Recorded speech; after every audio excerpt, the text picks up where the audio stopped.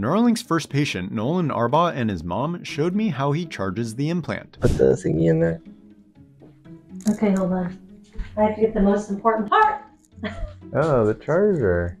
Yeah, charger base, the coils and the hat. Okay. So this little coil, cursor off, implant disconnect. Put the coil on there, like on the top. Yep, there you go. So this is the charger base and the coil. The coil and the charger base are magnetic, so it kind of fits on there really nicely. It's super nice. So then you plug this in to the charger, and then that goes over my head. But they gave me a nifty little hat with like a little pocket in it. Okay, ready?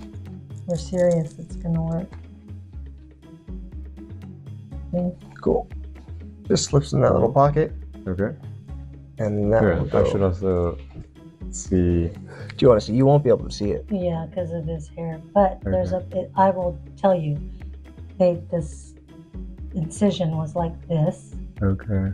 and it's right here. And then we just. And then look at the charger base. And then look at that. Move that, yeah.